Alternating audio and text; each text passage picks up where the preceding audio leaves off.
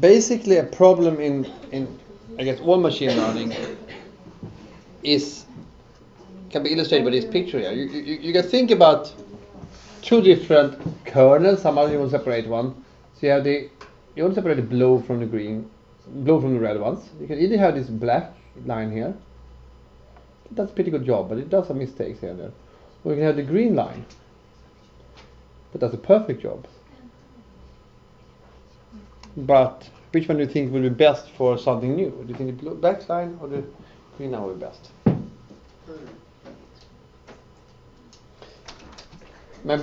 Most likely, the black line is better one because it's more better than generalized. I mean, you don't know, but so. But how would we then?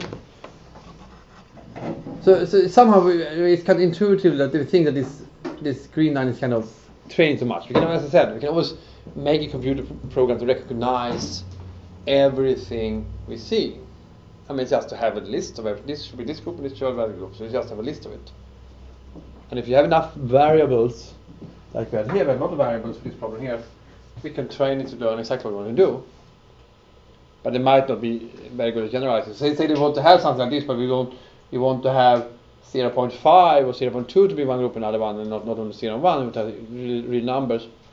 Maybe to have too many variables is not a good idea. And how do we know if we do that?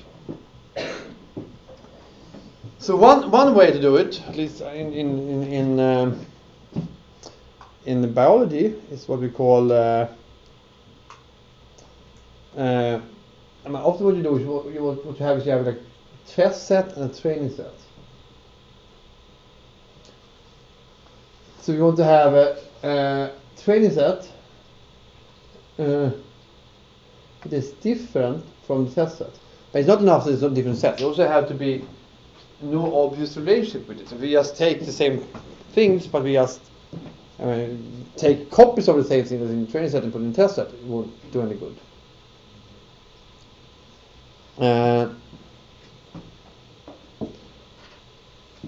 And in principle, so we want to have a set that is the same type of data, but it's completely unrelated to it. And this is often called homology reduction. So in biology, we don't want to have two proteins. If we want to recognize a pattern, don't want to have two proteins that are homologous in the same data set. That's kind of what we just take homology basically, and not the features we want to look at. And in principle, actually, we probably want to have a third set also. We want to have 3 label set. If you want to optimize the number of layers in that, ideally you should do that in a separate set again. But that's often not done.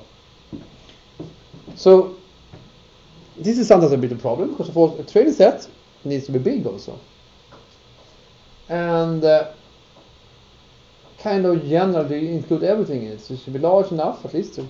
Certainly that's not a problem for cats or internet. You have a big set of cats or internet, and you can probably try to separate ones that are too similar in some clustering first, and then take them. But it also should ideally be unbiased. So for instance, we don't want to have just one type of pictures, and anyway not too identical to the test set. So in short, the training set should be representative, but also the test set should be representative, but it should be unrelated. So a classical example was done in image recognition. I think it was American Army. So they wanted to take pictures, and they wanted to recognize the pictures that had a tank, so a military tank on them, ones that did not have it. So they did. So they tried to identify these guys lines, and it was a long time ago, so it was not, I think, very advanced. But you tried to recognize it. And you trained it; it was perfect. You got it right every time. And you had a training set and test set. You just divided your pictures into like training and testing. And then they went out to take an independent set. So they went out to take new pictures and do it again. Didn't work at all. And then they realized that all the pictures with the tanks were taken on a sunny day, and all the pictures with other tanks were taken on a cloudy day. So you had a very good separation of sunny and cloudy days. But so there are things you don't think about really in the very constructed test set. There are examples, many examples in biology where the same thing happens. You try to separate training test sets, but actually you you have things that are related in the training and test set, so actually you are just learning to recognize what evidence in the training set. So that's, we'll talk more about later. Often you even have, you want to have new data, things that you haven't seen before. You have the blind test, you can't even know the answer before. That's to really validate the things, but that's another story. But in principle, what you have is you want to have a training set and a test set. And for neural networks, you often want to know where you want training. Often you things look like a bit like this. So if you have your error here, some measure of the error. So this is the average error per protein. So here you have 25% wrong, and here 20% wrong. And the red curve is the training set. So in the beginning, you start with this is the number of iterations. The number, if you remember, train the cycle of neural networks. We update all the weights, and then for each individual example, and then we update it again. So you do that, and in the beginning it goes from very high error to very short error very quickly, and then on the training set it keeps on going down, better and better and better and better. But in your test set, it doesn't keep on going down. So often you want to stop somewhere much early. And yes. Is the error rate lower in the training set because of this overfitting, or what's the? Yes, basically yes. Yeah. You basically. So ideally, of course, if you have perfect sets, you should never. I mean, it's good fast, but you will always recognize things better. It's always going to be like that. But the important somehow that you measure performance on test set. Of course, if this one goes down lower, it's not that bad. If this one is still decreasing.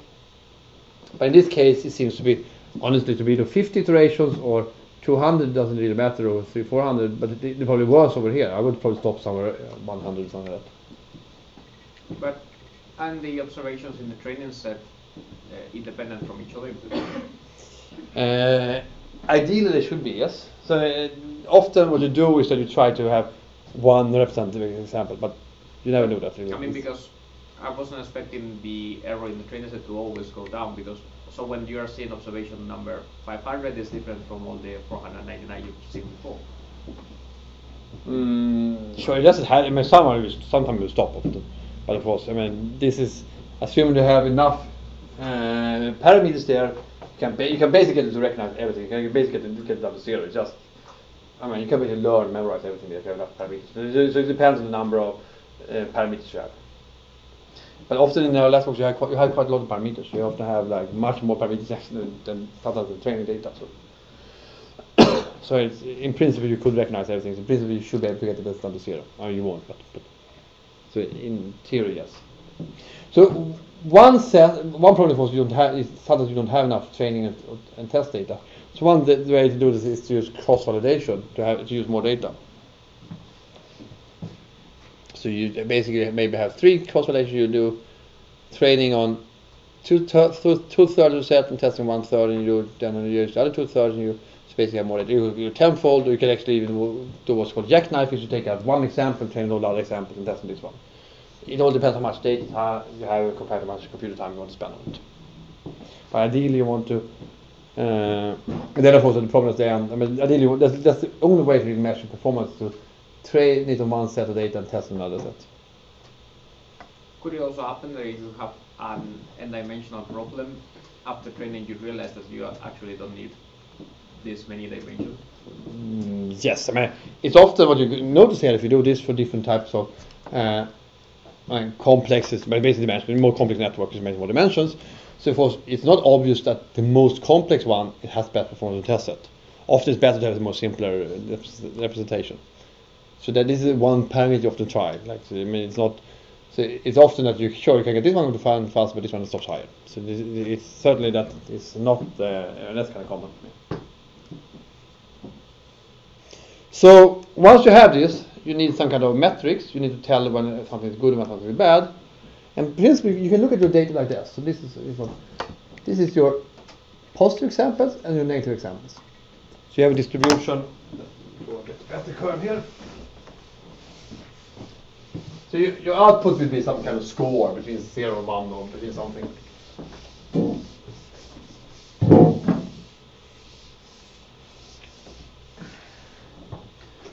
And you will have, yes, just some number of examples, and you have the score here. Assume that it's good to have a good high score. Your positive examples will look at that, and your negative examples looks maybe like that. So you have a good separation. But you also have to define some kind of cutoff, say this is positive one, and this is negative one, and then assuming that it's not perfect, you have also what you call the true positive one, which is basically all the ones over here. These are the true positive ones. The false positive ones, which are basically ones that are wrong, but they are over cutoff, these ones here. And the false positive ones. And these will be the false negative ones, the ones that are should be positive but are negative, and the true negative ones. So then you can measure performance as you can measure the number of correct classified protein, classified examples. So you have to take that one plus that one, the fraction of everything. So like if that's high, it's good. But it's always sometimes a problem also if these sets are not balanced. And maybe you have, if you want to do identification with some rare factor, so the negative ones are 99% of the data, and the positive is 91%. So if you predict everything to be negative, you get 99% correct. So it's not such a good measure. So there has been a number of other curves that are measured, and for instance, one good measure is of called the matches correlation coefficient. This is the formulas here. So you take the number of correct ones, true positive, true negative, plus minus the number of wrong ones, and divide by the sum of this. So the good thing with this is basically it's always in the range between 0 and 1, -1 and +1. So 0 should be completely random, and +1 is perfect, -1 is completely imperfect. In case you just turn the numbers around, you get the perfect. And it's sort of independent on if you have 1% or 99% or 50% of positive examples of the whole data set. It's not exactly the same numbers always, but at least it takes that into account. And otherwise you have measures like precision on the recall. Basically precision is number of, or accuracy is another word. It's basically how many of the true positive ones are correct, or you have the recall, or sensitivity, how many of the true positive you find. True positive rate is how many of them should you find. So there are different disorders. So basically, but one way to describe this is actually like a ROC curve, so receive operator characteristics curve. So basically, you sort all your data here, and then you present how much. Well, in this case, it was true positive rate, because present something else also.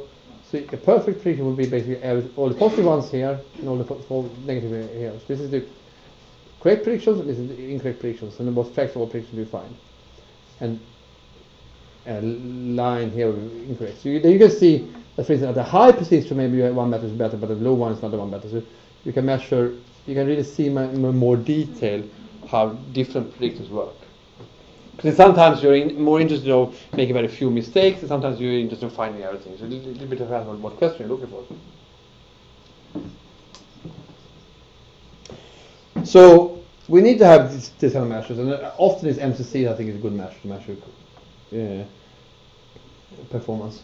If you just want to have one number, but other people have the ROC curves, because the area of this curves also measure the bit. Okay, so now we have some methods to learn things. So how do we do this in proteins? One problem is, of course, if you think about neural network, is that we have amino acids are 20. So how do we represent an amino acid as into a neural network or a super machine? So say I want to recognize a sequence pattern, and I have a number of input nodes here, and I want to recognize something like that. So I could of course encode all my amino acids as a number 1 to 20, something like that, or an ASCII code, whatever. But you know, the output of this network is just the input here times some weight. So if I would encode my amino acid numbers as 1, 2, 3, 4, 5, whatever amino acid happens to 5, it gets 5 times better, higher input than the one that has a 1. And that is quite unlikely that this is really what I want. So often what you do is that you need to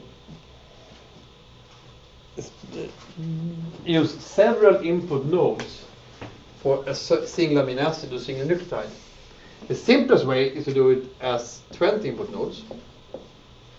So if you have amino acid S, for instance, you have an S there, you have 1 here and 0 in all others. And if you have another amino acid here, maybe you have T is over here, so maybe you have 1 here and all others. So basically you have 20 input numbers for a single amino acid. So this is what's called sparse encoding. So I could, so here for a certain position I have a C is 1 and all others are 0. So that means that even for the input of only a few amino acid sequences, like I have MASL, something shifted here, I need 80 numbers. So as you can see, it's quite easy that I get lot of variables. But there are some other ways to do it also. And one way to do it is to use some kind of physical chemical description. You can, for instance, take one number, that's the side chain volume, so how big is it? This factor can be volume that equal size could be good to have. You can have a hydrophobicity, you can have a charge state. So you have 3 numbers, it can be, there are some other representative of the feature amino acids, then you'll have 3 numbers, but they're maybe not just 0 and 1. In experience, often you can tune things to use this one, but this is a kind of, it's not a bad approximation to use this 20 representation like that. But it's not, in our case, maybe the other thing is better. So you often have to try different things. So next question is, now I want to recognize something in a sequence. So how do I maybe, but proteins are, say I want to recognize all serine proteases as well at the beginning. So they all have this kind of pattern that is discussed. But there are different lengths for the sequences, and there are different, a lot of the things are different. Of course, if I have them aligned, maybe it's easy, but if I don't have them aligned, how do I do it? So, one option is to use a sliding window. So basically, I have my amino acid sequence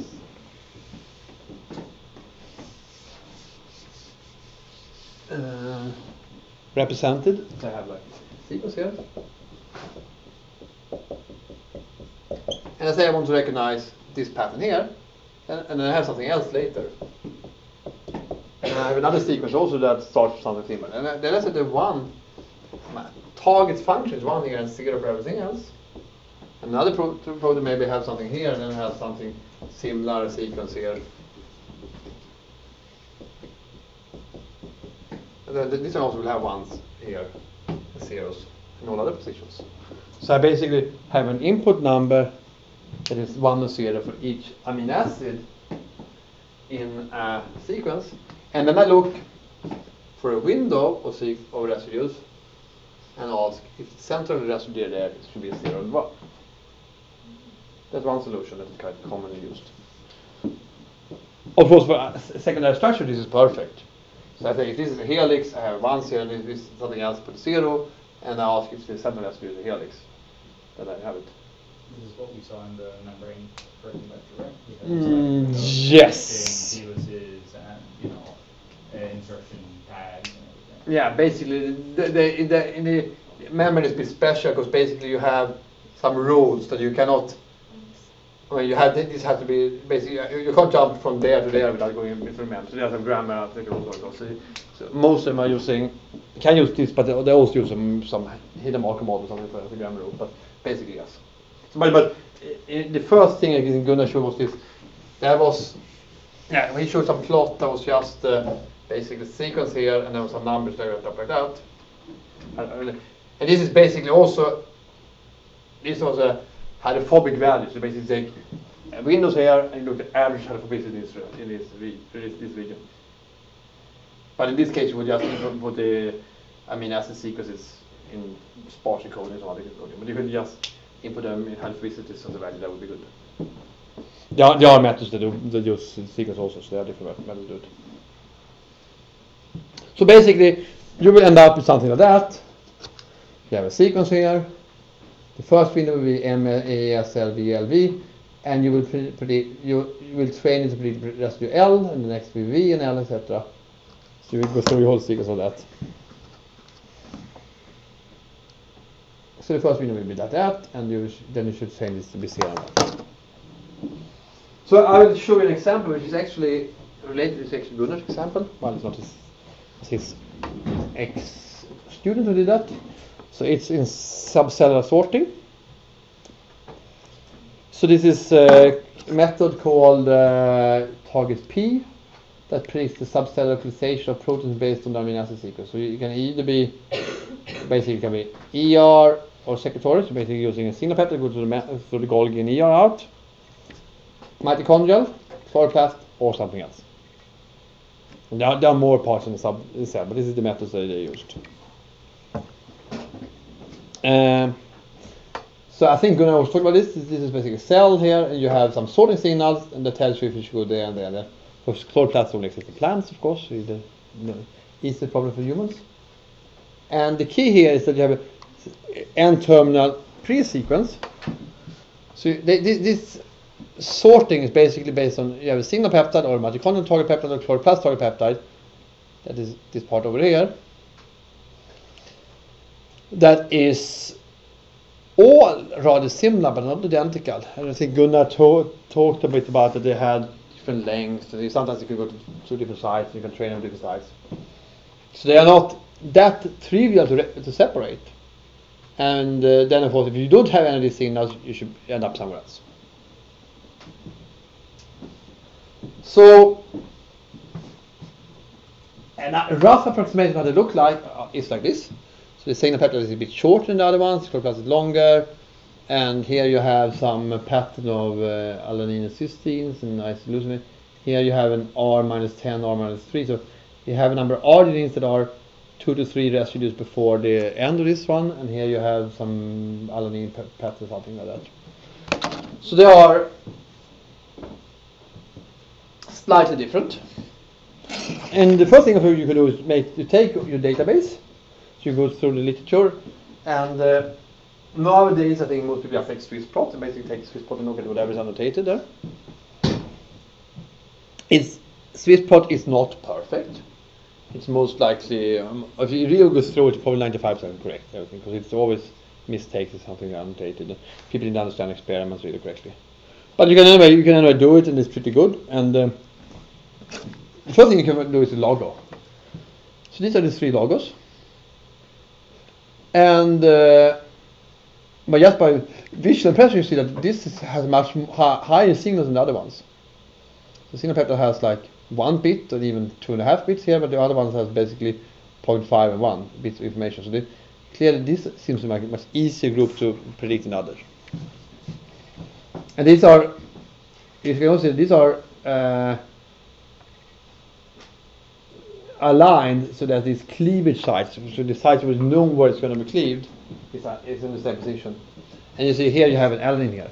Here you can see this mitochondria that has this R-2, R-3, R-10 rows. You have like here 2 positions before this cleavage, you have a lot of arginines, and 10 positions before that you have another set of arginines. I think if I remember correctly, the reason why actually there should only be 1 arginine here. There should only be only -3, I think, or -2 actually.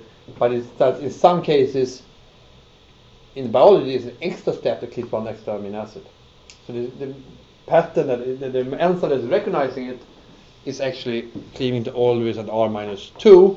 But then in some cases, there is an additional enzyme that afterwards cleaves 1 more residue. So if you annotate it like that, that's why you have this is spread out.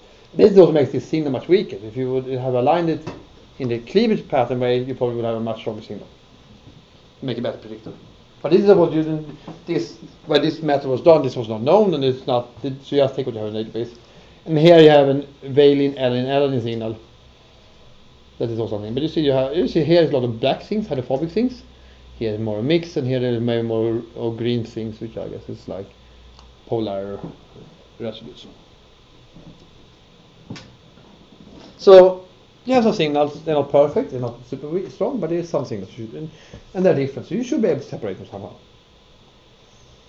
So the first step is actually, in this case, you extract the sequence from Swiss plot, and then you go through literature, and you remove sequences that are too similar. And so one key thing is, like, of course, if you have a lot of data, if you have the same signal sequence from 50 different yeast strains, they're more identical. They are not going to be very good for making a predictor. You can easily recognize them.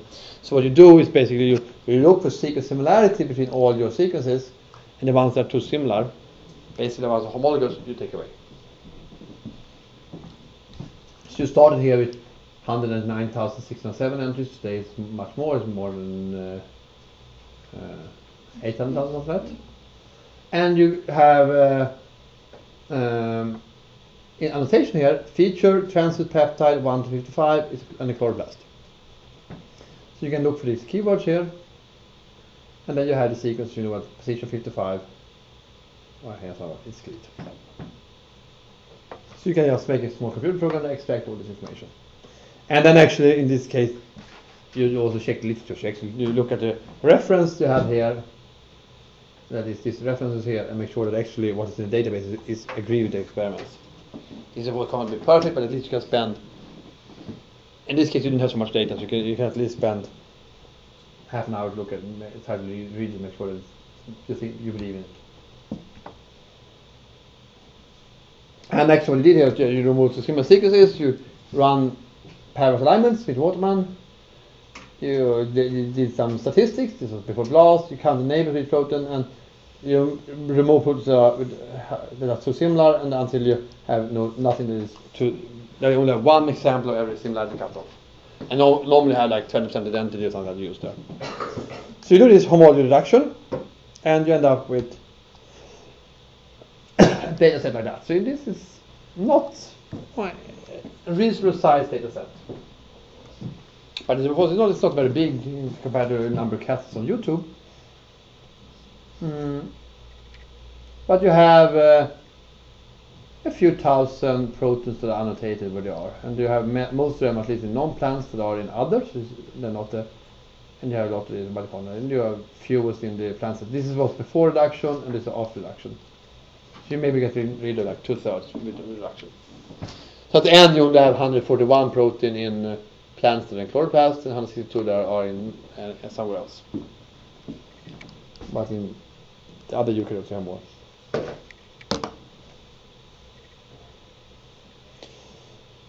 So the rough idea is basically you do this prediction in three layers, or 2 layers, but 3. First do actually individual predictions for chloroplast, mitochondria, and signal peptides. So these are trained independent of everything else. And then you take the output of these networks and use that to predict another network that tells you if you are going to be which one is correct. And these ones are trained basically on just recognizing the probability basically that each residue in a sequence belongs to chloroplast pattern. So you have exactly here, you have something here. And if it was annotated in Swiss prot that this is a chloroplast sequence, you have ones in the case of chloroplast sequences, and everything else is zeros. And then, but then it's only until the cleavage sites, nothing further away. So you have so basically you have three networks that train like this. There is in the signal peptide. There's a special other program. There's a signal peptide predictor. There's also trained in addition. You have to have a train that it has a secret in the signal peptide. You also have another network that's trained on recognizing the cleavage site, specifically the site where it cleaves. Because you remember that we had a very strong signal on this alanine here. So this is quite easy to recognize. And you could do the other ones, but the signal is weaker. So you could think about it, and then in this case you have an integrated network that takes the two inputs together and integrate them. But in this case, you could make just basically, you have a prediction, and basically you have, then you do, there's one number for each residue number. So basically, first layer is you take the first 100 residues or so, and you run these 3 different predictions separately. So you see in this case, you have high number scores here for all the way until residue 40 with the chloroplast substrate peptide. Quite low numbers, a bit higher here in the middle of single peptide, and quite low number, but a bit higher here in the beginning of the residue numbers. So then you take these 100 numbers, all these 3 together, 3 times 100 numbers, and put it into the second network, that is kind of the integrated network, and that trains them all together.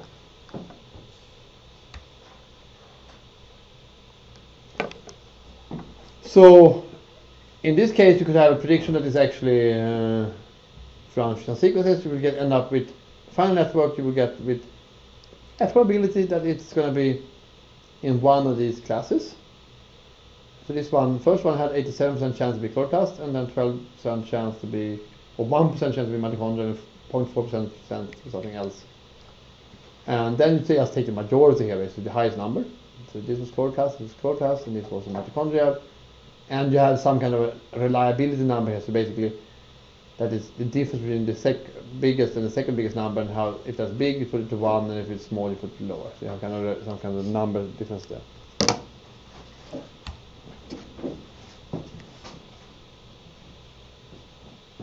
No, this one should. Well, some details about how the chaining was made. Basically, you tried different sizes. You tried a lot of different parameters. You tried a lot of different things. You tried different window sizes, different number of training rounds, different learn rates, so how fast you adjust different things, and different number of hidden layers from 0 to 10, and you took the best combination, was choosing them. So this is then at the end how well it performs. So which is important thing. So this is done on a test set, and you see this is the MCC numbers. They are 0.7, 0.8, 0.9, 0.77. So they're basically for each class. Yeah, 0 was random, 1 was perfect. So they're quite good in a way. It's like it's not 1, but it's not good. You see the single peptide is the easiest one, 0.9. Which kind of you could have guessed already in the logos. The logos was much stronger than anything else. And you can also see if you make what's called a confusion matrix, so basically how many predictions do you do wrong in different ways. You can see, for instance, that there's quite a high number of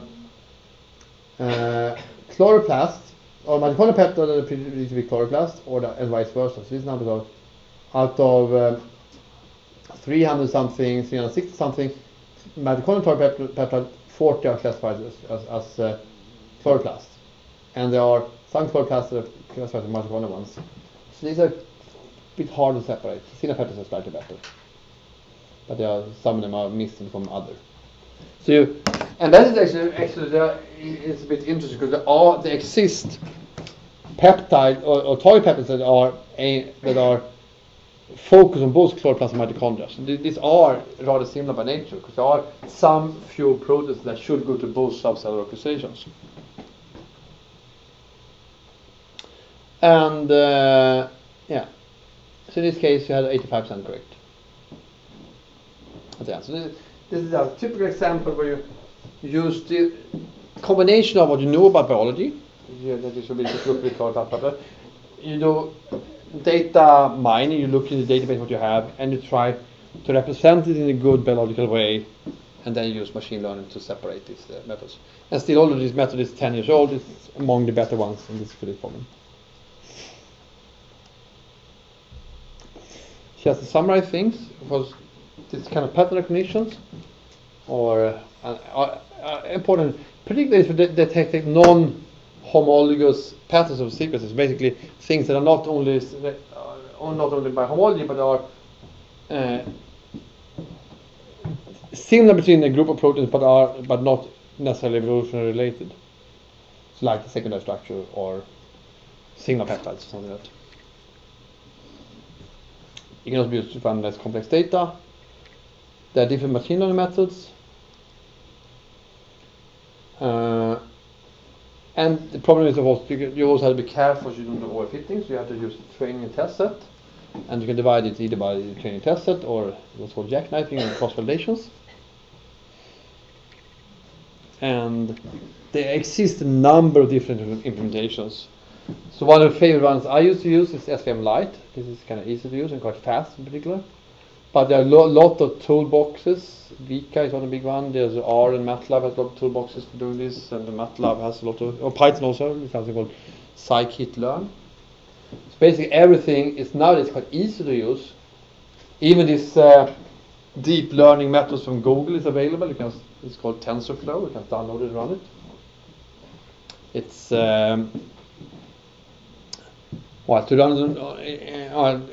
to run it efficiently, you need a good graphics processor, and it's not. I don't think you can run it in a cluster yet. You can just run it on one machine. And there are also a lot of other methods. Even hidden market models is of course type of machine learning methods, but there are dynamic Bayesian networks. There are a lot of other random forests is something we have used quite a lot lately. So it's like a method of forest of mathematical implementations that are basically like rules to say that if you see this, you do that you train on, and it's quite computational efficient, so that's why we used it. But in general, in most cases, it doesn't really matter what you use. It's just a question of what it works. Some methods have probably really too much memory or too little memory, things like that. But in general, often it's a bit more important how you represent your problem than what is exactly if you use a SVM or a neural network or random forest. There are cases where it matters, but in general, it's not so important. Okay. So hidden markov models are a special case of machine learning technique. Hidden markov models is, in at least in some senses, because you train the weights. Then in the weights used sometimes in biology, it's actually, if you have a heuristic that puts all the weights directly from scratch, then it's not really machine learning because it's just heuristic. But in the way it's implemented, it's training weights. Yeah, it's a special case of machine learning, which is basically you give the examples and you optimize all the parameters in this case to find it. To do it. We use it in some other cases also. We don't use really machine learning, but in general, yes. And in these cases of machine learning, I mean, does it happen that you have more parameters than observations? And if it happens, yes. How you solve that? Well, it's quite common that you have more parameters because the number of parameters explode. And basically, you solve it by only using the test set to evaluate it. So you can never determine exact numbers. No, if you get some random numbers. So you get something that works. It's not the exact solution. Yeah.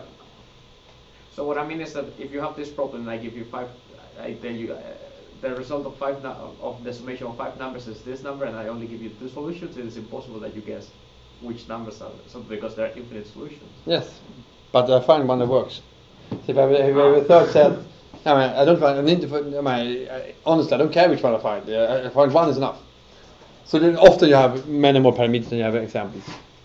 I mean, a little bit depends. Well, in this case here, when we had these cases here, we actually have quite a lot of examples. So we had about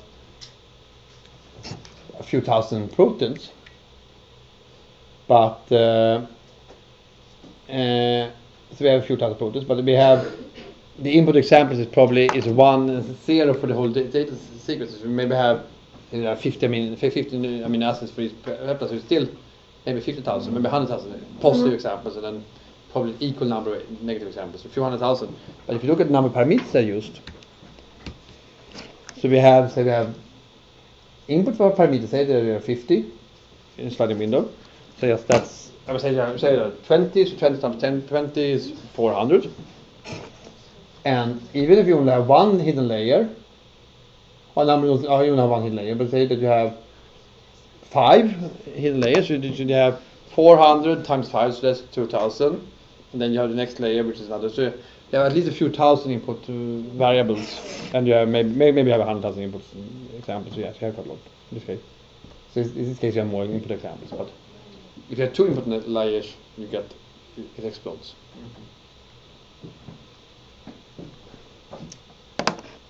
Was someone else have a question? So Yeah, I mean, I guess think this is the really key thing with the new methods, these deep learning methods. Really, they are much less. I mean, they can handle much bigger. I mean, they do handle more data, and they kind of get rid of the problem. It's just so much more data.